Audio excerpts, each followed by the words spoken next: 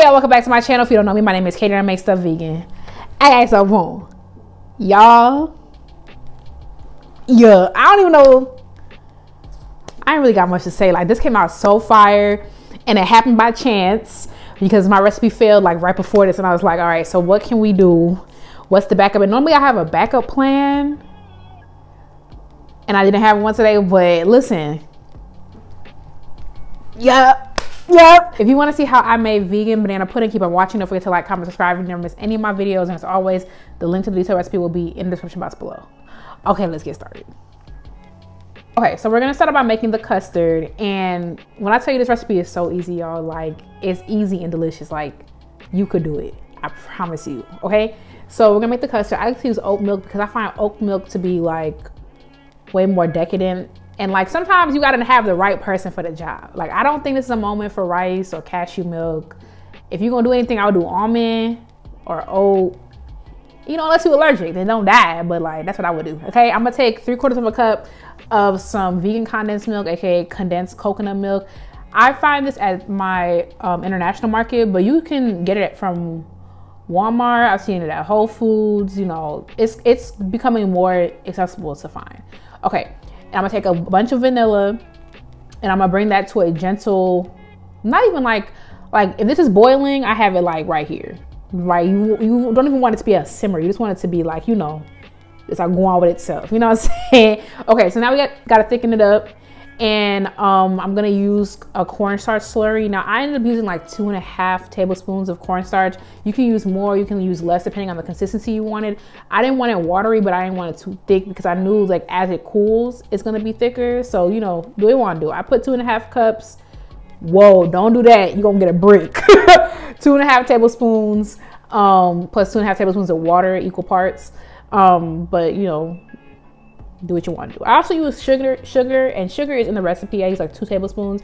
You don't have to add sugar because the condensed milk is condensed milk. It's sweet, but like I didn't want too much of that coconut flavor because we're not making coconut banana pudding. We're making banana pudding. Okay, so I found these vanilla wafers at Whole Foods and I was like, let me see something.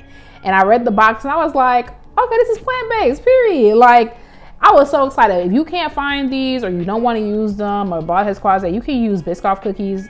They're vegan. They will work as well. They'll be really good. You can also use Oreos because Oreos and banana go together like these. So I think that'll be really good too. Like, let me know what you use if you decide to use something else. Okay, so now this is the easy part. We're gonna layer it up. So we're gonna do vanilla wafers, we're gonna do bananas, and we're gonna do this custard. Now, why is the custard lumpy like that? Because I didn't want to stir it. I was like, let's go. I was in between like doing different things.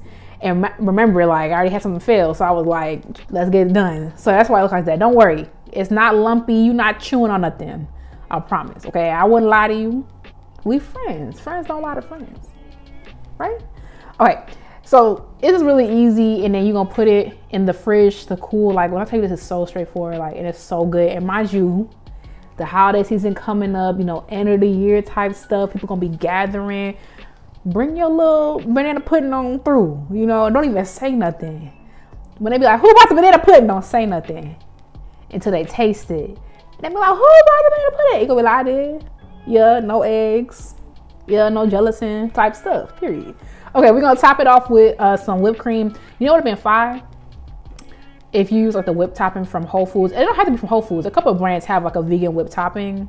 Fire. I had this coconut one left over from Trader Joe's. It did the job. It was pretty good, but like you should do that. And I topped it with a little vanilla wafer and a little banana. Look at the inside. This is an hour later after chilling in the fridge. So imagine what my stuff and it tastes like. Like imagine what my stuff about to taste like when I get off this camera.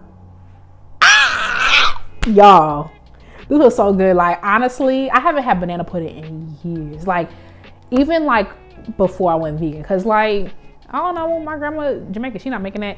But y'all, it's so good. You have to try it. Let me know if you do. Thanks so much for watching. Don't forget to like, comment, subscribe so you don't miss any of my videos. While you're here, check out my other videos. This is a short video. We here, what's it, 5 minutes, girl? Watch something else. Watch something else, period. Let me know what you think. Thank you again, and I will catch you in the next one. Bye, y'all.